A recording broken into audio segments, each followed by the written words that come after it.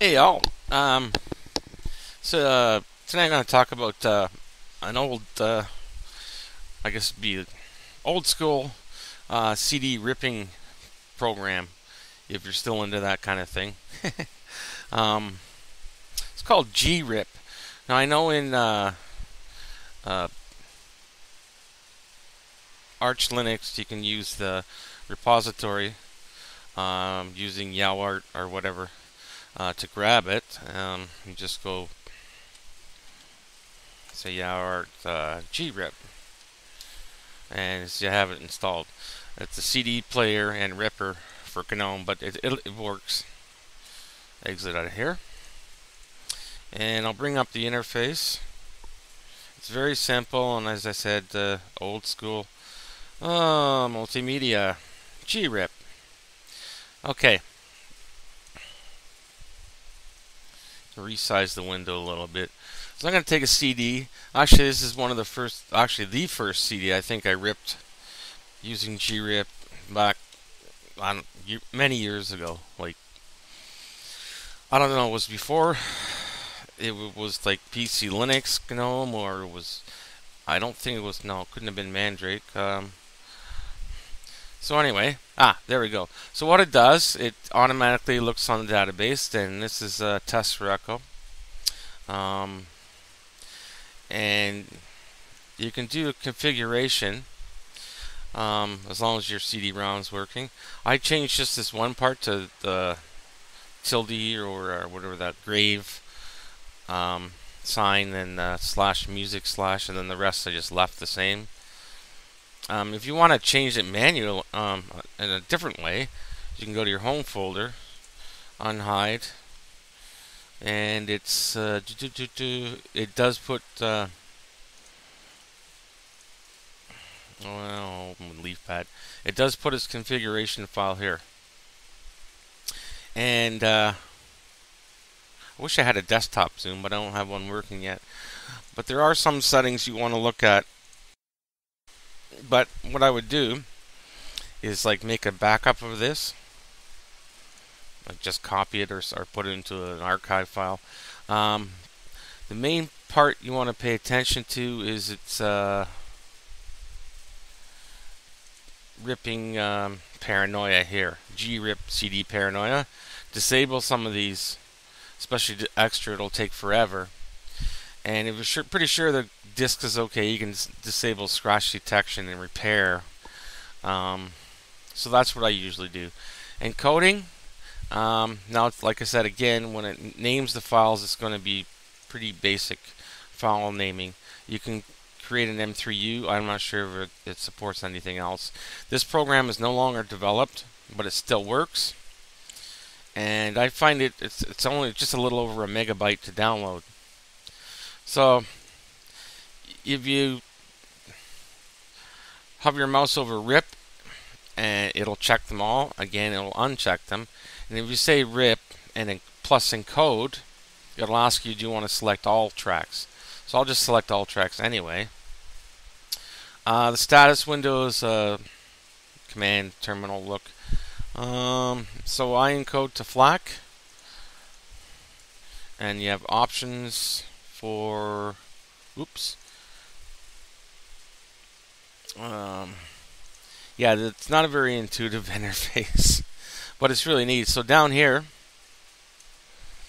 in this area, these are obvious, you know, play, pause, fast forward, next track, toggle, play mode, power off, toggle track display, make it smaller if you want. So this can actually play CDs as well, obviously.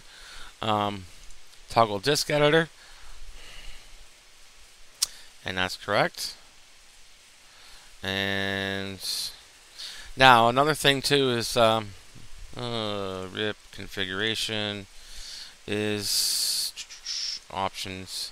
Auto eject after RIP, it doesn't work, so you're gonna have to manually do it. But anyway, okay, so we have the track selected. You just select RIP and encode. So just press that button,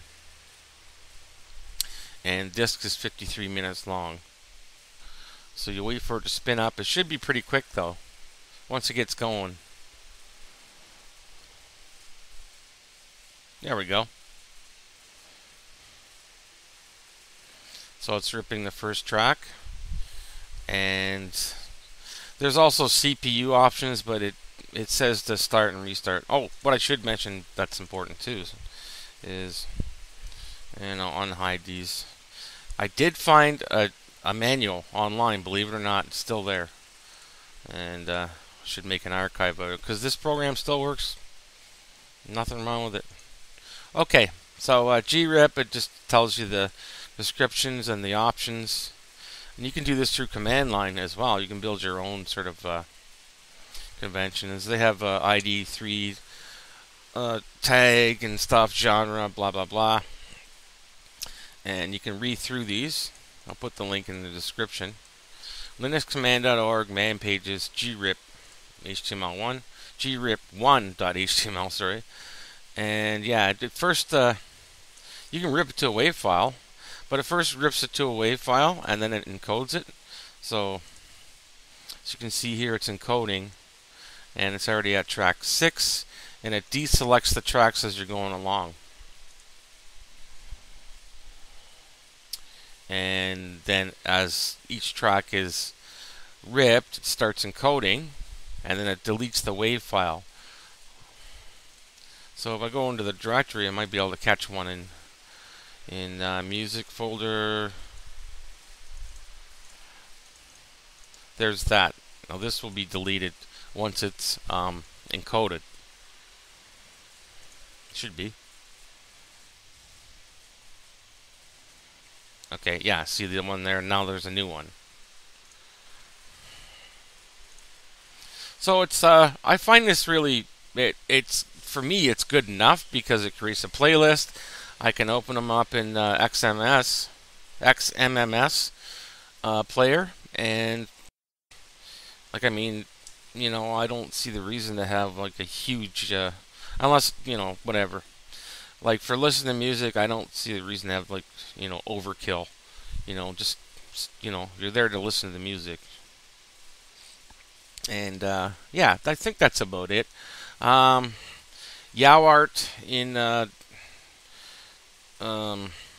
Linux. I don't know about Ubuntu or other operating systems. You might be able to get it still. I'm sure maybe there's a Debian. grip. It was by nostatic.org, but now it's an archive, unfortunately. And it's Tucow software library. Oh, I guess you can get it. You can get a tar file. GZ, I think. Let me see. Save file. By clear list. And by the way, since I've been talking, it's boom, it's done. And unfortunately, even pressing this, eject. You can press status, eject disk. Nope. It won't work, so whatever. You power this off and just take your disk out. So I'll take a quick look at that. I don't know if it's the right one.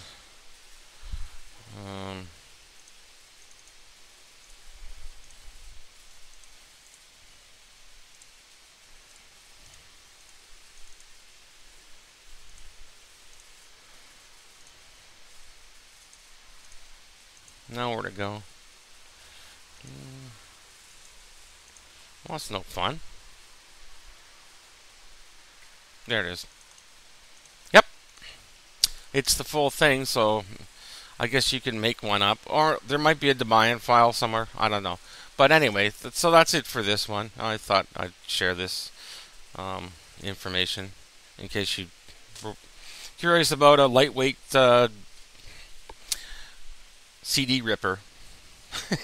So anyway, thanks so much for watching, and any questions, I don't think there's much I can say, but if you have any, just let me know and I'll try to help you out. And thanks so much for watching, and happy Canada Day. That's right, it's July 1st. Okay, bye for now.